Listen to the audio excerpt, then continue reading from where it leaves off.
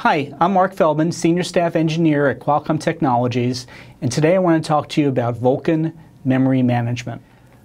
Vulkan's promise of improved application performance comes with a caveat.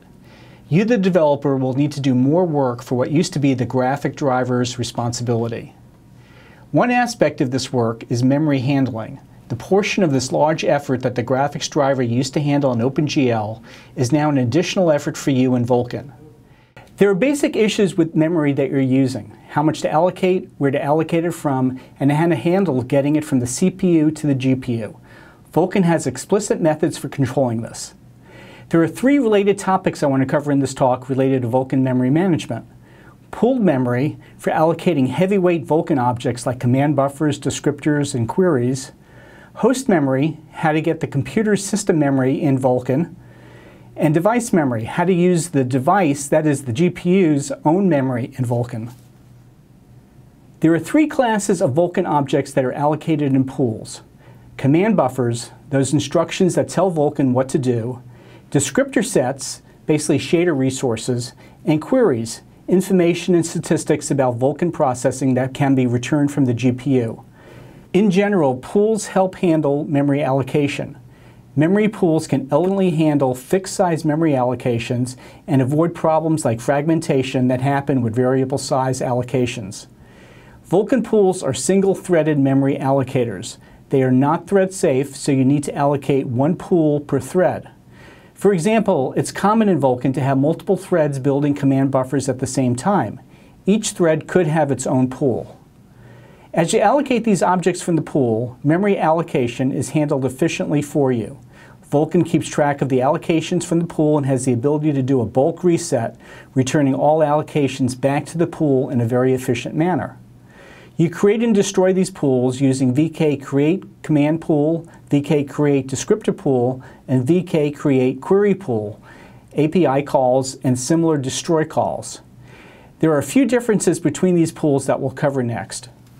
A command pool is used to help track your command buffers. There are two flags to use when creating command pools using VK create command pool. A transient bit, which indicates that the command buffers allocated from it would be short-lived, perhaps for a single frame or even for a single queue submission, and a reset command buffer bit, which indicates that the command buffers from the pool can be individually reset.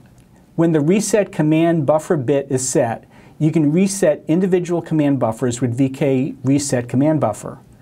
Command buffers are also implicitly reset when calling VK begin command buffer.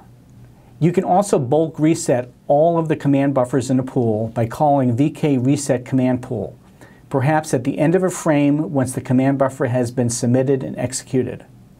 Just a word of warning: make sure you are indeed done with all the command buffers in the pool before resetting. You can and should add synchronization objects when submitting command buffers to a queue to be notified when they'll be completed. You should also double or even triple buffer the command buffers as part of a larger effort to keep the GPU busy. When creating descriptor pools, there's a flag VK descriptor pool create free descriptor set bit, which allows descriptor set allocations to return to the pool individually. There's also a few creation parameters to define the maximum number of sets that will be allocated from a pool, and a set of sizes that define the descriptor types, basically images, samplers, uniform buffers, and counts of those descriptor types that will be allocated from the pool. You allocate descriptor sets with VK allocate descriptor sets, and you free individual descriptor sets with VK free descriptor sets if that creation flag is set, or the entire pool in bulk with VK reset descriptor pool. Queries are very small in memory and homogeneous, often just a 64-bit integer per query. It doesn't make sense to manage them individually, so the Vulkan API allows them to be allocated in pools in contiguous allocations. When creating queries, there aren't any creation flags like the other pools. You need to specify which query type, be it occlusion, pipeline statistics, or timestamps, that the pool will allocate. No mixing of types per query pool. There's a pipeline statistics bitmap to fine-tune the exact counters when querying pipeline statistics. You use queries within a command buffer, and they are started and stopped in a command buffer with VK command begin query and VK command end query calls. You can reset the queries using VK command reset query pool, which allows for a range of the queries to be reset. This next section will cover host memory, memory that's on your computer and not on the GPU. Your application can allocate system memory that will be used in Vulkan using a callback system, which generally requires you to call malloc. But a strong word of caution for those using host memory allocation callbacks. These should not be used when optimal performance is needed. The most common usage scenario is for debugging and logging of memory usage. Writing a good memory allocator is hard. You should presume that the driver is already doing a decent job with allocation and don't feel compelled to improve on this or simply wrap malloc for your own allocator. Many of the Vulkan APIs accept allocation callbacks like VK create instance shown here. Unless you've implemented your own system memory allocation scheme, just pass a null value for the allocator and don't worry about using this host memory feature. Note that there's a hierarchy of allocators, one for the Vulkan instance, device, pipeline cache, and object. Each of these can have separate allocators defined. When using callbacks, when you create an instance, the instant allocator will be called. When you create a device, the device allocator will be called. When you create an object, the object's allocator will be called. In general, on Adreno, the most specific allocator that's defined will be used. If it's not defined, the driver will walk backwards from the object to the device to the instance to find an allocator that is defined. The allocation callback structure has several pointers you'll need to set. User data is a pointer value that will be in the first parameter passed back to the callbacks. You can change this value every time an allocation callback is passed in. Next, there are 3 function pointers in the structure for allocation, reallocation, and free. These are functions you'll define to allocate, reallocate, and free memory for the Vulkan object this callback will be called for. Then there are 2 function pointers in the structure for notifying you about internal allocation and freeing a memory that the driver is doing. There's nothing for you to do, it's just a notification. You'll just need to write the allocation, reallocation, free callback functions. For these callback functions, you'll see that the user data parameter is returned. It might be helpful to use this parameter to understand exactly which object the callback is being made for. For the allocation and reallocation callback functions, there's a size, alignment, and allocation scope value that's passed back. Make sure you obey the alignment request. The allocation scope will either be command, object, pipeline cache, device, or instance, and indicates the lifetime that the allocation will have. Also, keep in mind when using these host allocators that the destroy functions in Vulkan take a callback structure. You should pass in compatible allocators for both the create and destroy functions of the same type of object. The driver may also make internal allocations and will not be able to use your host allocators for performance or some other reason. You'll be notified via these internal allocations and freeing callbacks, but aside from perhaps logging the information, there's really nothing for you to do. Finally, let's talk about how to create memory directly on the GPU device. This is memory that will be used for Vulkan resources, primarily buffers and image views. Most of the resources on the GPU need memory allocated for them, so keep in mind that Vulkan separates out the resource object from the memory that the resource uses. Vulkan will require you to write a memory allocator. We'll talk more about that in a second. Now, there are only a few APIs to manage device memory. To allocate, use VK allocate memory. To bind the memory to the Vulkan resource, use VK bind image memory to bind images, or VK bind buffer memory to bind buffers. And to free memory, use VK free memory. Now here is where device memory gets a little bit tricky. Device memory is organized into heaps with different memory types. A heap is a memory resource of a particular size. Your device memory allocations are taken from heaps. A type is a set of memory properties that can be used with a given memory heap. The heaps have different types of memory. Once you have created a Vulkan physical device object, use the VK Physical Device Memory Properties API to see what memory is available in your GPU. The VK Physical Device Memory Properties structure returned will describe the heaps and the types that are available. The memory types array contains a bitwise set of flags describing the mix of properties for that memory and a heap index where that memory combination or mixture is available. There are 5 memory properties which can be combined. Device local, which is most efficient for GPU device access. Host visible, this memory can be accessed directly by the host by using mapping functions like vkMapMemory. Host coherent, with this you won't need to flush or invalidate calls to make the host writes visible to the device or the device writes to the host. Host cached, the memory is cached on the host, which means it's a little bit slower to access. And lazily allocated, that the memory is only accessed by the device and is only allocated when actually needed. The heaps array will contain the byte sizes and a flag for each heap. The flag vkMemory heap device local bit means the memory corresponds to the device local memory. At least one heap will have this flag set. Now let's look at an example involving heaps and types. There are 5 types of memory that can be combined in types: local, visible, coherent, cached, and lazily allocated. So in our example device, it could contain 4 types of memory combinations which can be accessed in 4 separate heaps of different sizes. So taking our example device, it could contain 4 types of memory combinations which can be accessed in 4 separate heaps of different sizes.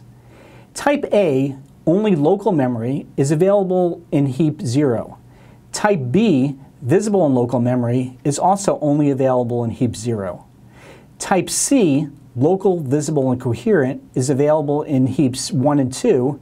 And type D, cached, is available in heaps 2 and 3. On Adreno 4X and 5X GPUs with our current hardware and drivers, there is only one heap available with lots of memory. Adreno is not a discrete GPU with its own limited memory, but is rather integrated and has its own access to system memory. There are 3 types of memory available: Type A, local memory; Type B, local, visible, and coherent; and Type C, local, visible, and cached.